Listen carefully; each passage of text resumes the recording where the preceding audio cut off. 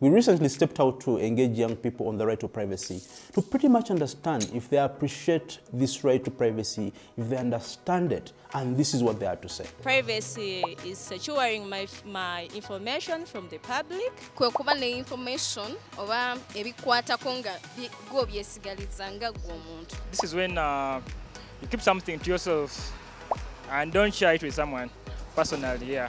Everything about you that you want to keep to yourself. In my own terms, it's like holding something for yourself or you don't want to share. Your own personal space or something like that. Privacy is like secrecy. Someone's own personal details that are not exposed to the rest of the other companions.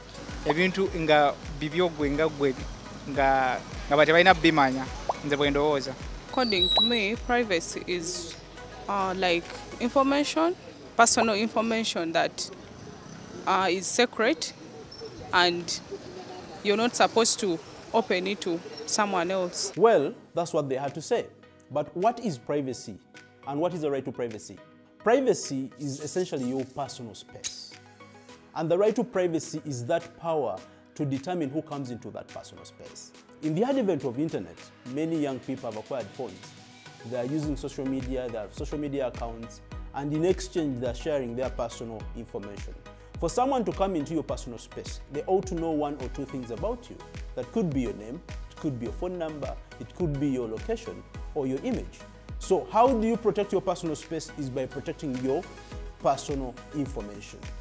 So the right to privacy means you determine who acquires your personal information, so you know who comes into your personal space and to what extent do they come into that personal space. As Unwanted Witness, we realize that many of these young people have shared their personal data in the name of acquiring social media accounts, acquiring SIM cards, getting into academic institutions. And this information, if not used responsibly, could lead into the infringement of the right to privacy. Remember we said the right to privacy is that personal space and the power to control who comes into that personal space. As Unwanted Witness, we decided to respond with the campaign BeeraMu. BeeraMu essentially is a cautionary statement that cautions whoever collects data, personal data of a data subject, and specifically that of a young person, to be cautious and responsible in using that personal data. So essentially, what we are doing with BeeraMu is we are empowering youngsters to know their rights, to understand the obligations of those who collect that data. That should you collect that personal data in exchange for a service or in exchange for a social media account, then you ought to be accountable. If you must collect this data, you ought to protect it. We urge data collectors to be responsible with whatever data they collect. Be transparent and be accountable. So to the telecom companies that register these youngsters and collect their personal data, BeeraMu, be responsible. To the health service providers, BeeraMu. To the insurance service providers, BeeraMu. The e-commerce sector, especially those that have transport services or deliver services to these youngsters, BeeraMu. To any other data collector who collects the personal information of these young people in exchange for a product or a service, BeeraMu.